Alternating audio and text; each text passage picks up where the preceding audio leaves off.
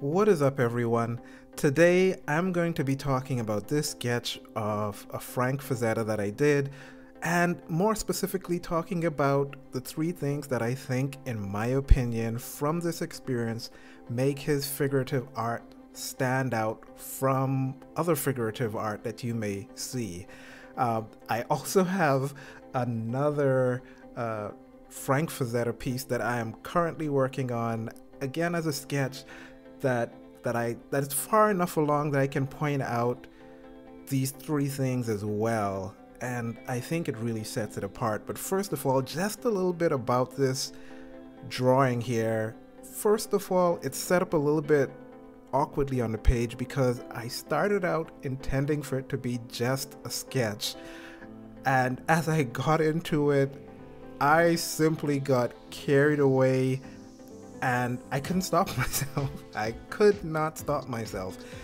I have to say this.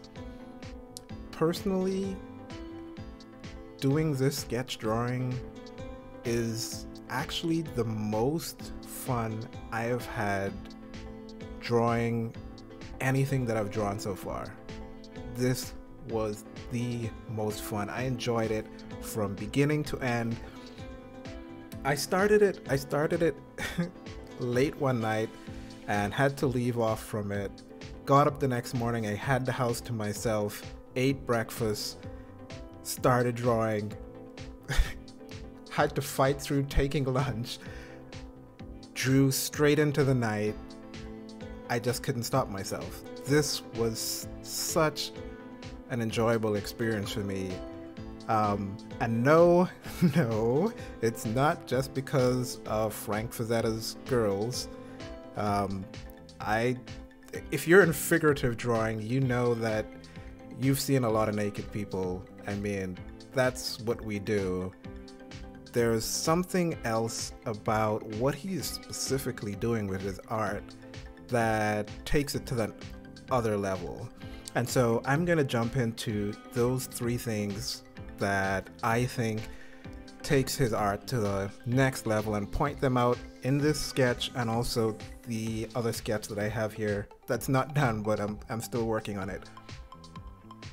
So the first one is more motion and more energy. Now, of course, we have the obvious motion that, like, these poses are very dynamic, but that's the obvious.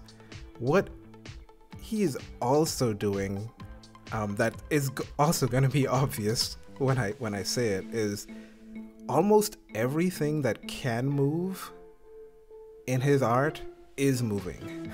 I mean, it's so for example, yes, these two poses are very dynamic.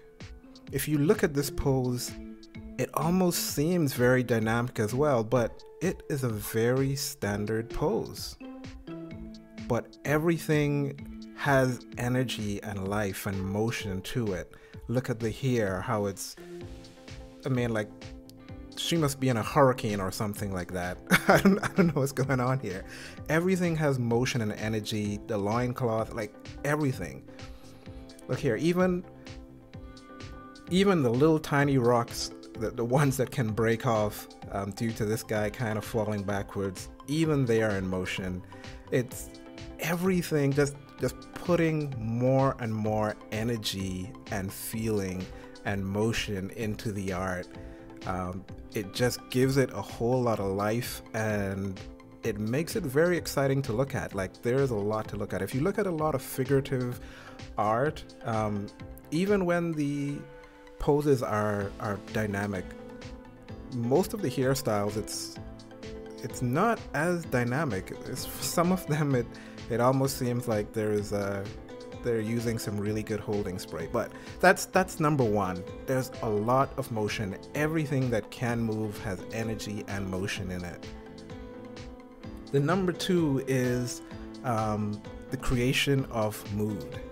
And this is accomplished several ways in some of the different art, but a part of it is he's very bold with the shadow shapes and the shadows. I mean, very bold, and for some that have a lot of atmosphere, he's very bold with that as well. So shadow shapes, which I found out for me, like I really enjoy putting down the shadow and bringing the drawing to life. But the creation of the mood of what's going on is very, very important as well. And number 3 is the storytelling element. All of his work, when you look at it, you almost instinctively begin asking yourself, what is going on here? Like, what am I looking at? What's the story behind it? Why does this guy have a skeleton face? Did this guy like just punch his entire face off? Like, why is she down here?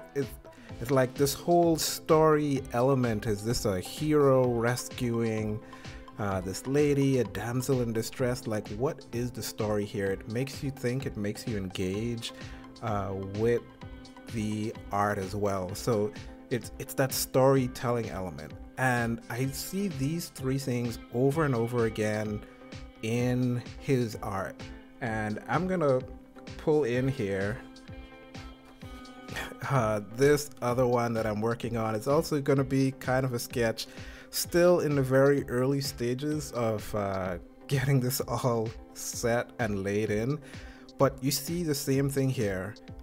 Number 1, motion, right? So if you look at this, it is a very standard, possibly static pose, but again, everything that can move is moving. The earring, all down to the earrings, they aren't still and stationary. This one is in motion. There is wind blowing to here, the loincloth, the strings on the javelin or spear that she's holding. It's just this making this intentional effort to infuse a lot of energy and motion and drama into the image. Second of all, we're talking about creating the mood and the dramatic shadows. Like an entire leg going into shadow, the entire neck going into shadow, which is going to be part of the hair as well, but all of that to shadow, all of this part of the arm in shadow.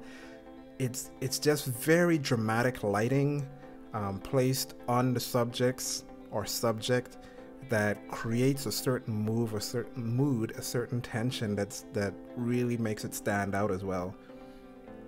And then storytelling elements. It's not just the model.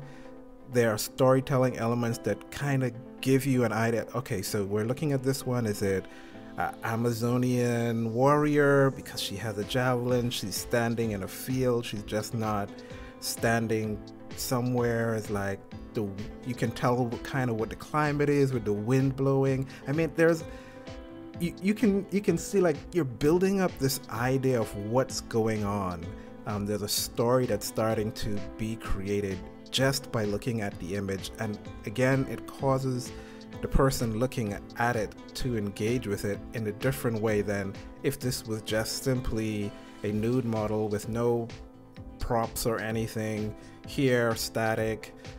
I mean, it's like, wow, that's a nice drawing, but there's nothing to engage with mentally. And again, I think these are the 3 things that really make his work stand out. And like I said, man, drawing this sketch was, again, the most interesting thing that I have done so far, even though it's not perfect, which is also another thing. I mean, it's almost pulling me out of that perfection mode where it's more tending towards this trying to create an emotional appeal versus just trying to get perfection.